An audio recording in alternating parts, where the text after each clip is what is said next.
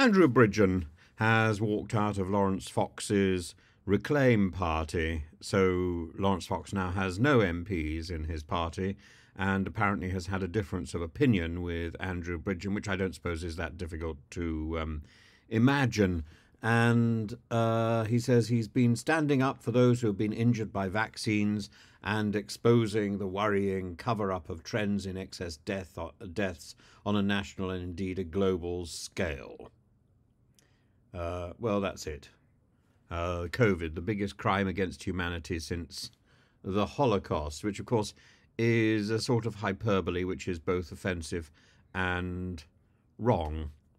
But I don't suppose I think it's a great shame, the Laurence Fox issue. Laurence has slightly overplayed his hand, and he's gone down a rabbit hole which is not ideal. I think there's room for a variety of political voices, and I think we are edging closer to proportional representation and the option for those political voices to be represented properly in Parliament.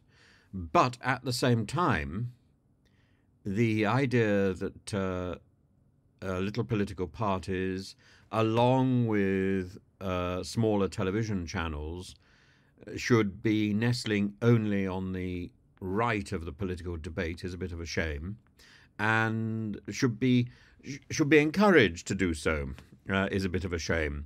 I think there should be a panoply of smaller political parties across the political spectrum, and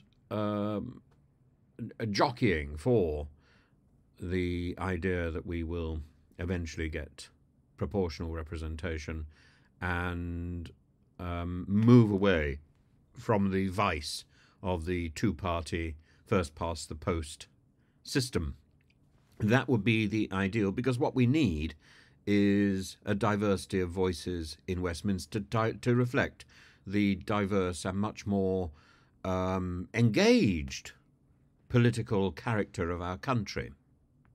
The time has gone when we looked up to Parliament and nodded assent and let them get on with it. The time has gone for that. And we are engaged in political debate at a local level. We are engaged at questioning what is happening in Parliament at a local level in a way that I think has never been experienced in Britain before. And we have to thank social media. We have to thank the immediacy of political debate that social media has allowed. And I'm afraid newspapers are playing catch-up with this game. And so are the old standards of behaviour, that you have to have impartiality, for example, that you shouldn't be biased. I'm biased. I am not impartial in any way. The idea that I should be stuck in one particular view as well is something that I would defy. I change my mind. I don't mind. And I think many other people change their mind. If I am in the business of trying to encourage people to think about political ideas, then I'm in the business of encouraging people to change mind, and I lead by example, I hope. And sometimes, like Laurence Fox, I go down a silly rabbit hole. And I think it's a shame that Laurence doesn't have more people to guide and mentor him.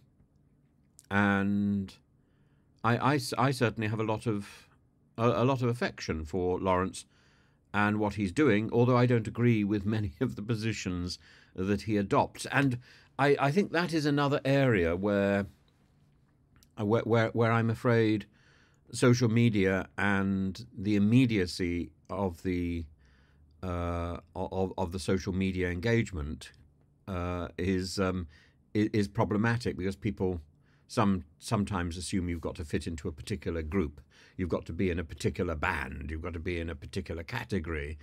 You mustn't change.